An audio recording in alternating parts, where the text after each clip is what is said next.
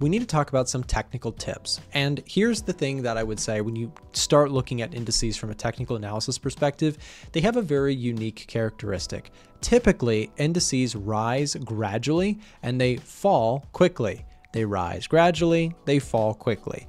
And over the long period of time, they typically move higher. Now, this could be very long term. It could take 10 years for a market to recover back to its previous all-time high. But generally speaking, companies grow, populations of the world grow, GDPs grow. I mean, this leads to company growth. And so they typically do rise over time. But you also have to accept that if you're going to be trading indices, watch out for these periods of time where you get steep drops. And if you're short or able to take your position off before these moves, that can be very, very key to performing well overall when trading the indices.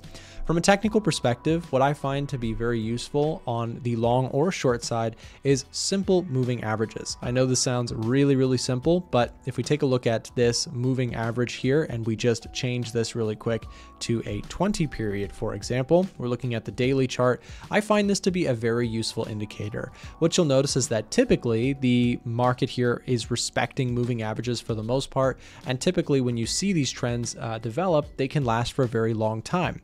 Now, when that pattern breaks down, you can see like right here, you can see some really nasty and steep drops like we saw in 2022. Now, my point was showing you this as a simple trend filter can be very useful for spotting breakouts to the upside or to the downside. And again, a simple moving average is a useful tool by all means. Now, on top of this, another really simple indicator that we could use is good old-fashioned support and resistance.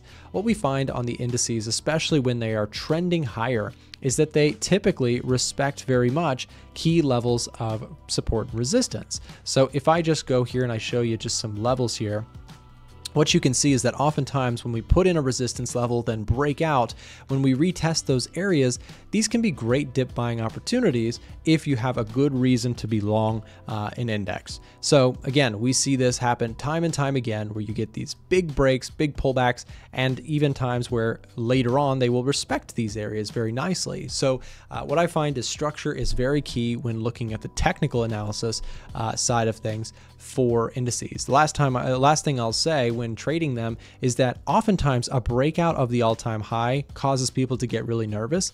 But if you actually look at the studies, historically a breakout of the all-time high after a period of drawdown, it's usually a very bullish signal. And so generally speaking, I like to not try and time the tops, but if I'm going to be bearish on the indices, wait for that move to start and kind of follow along with the trend, whether it be up or down.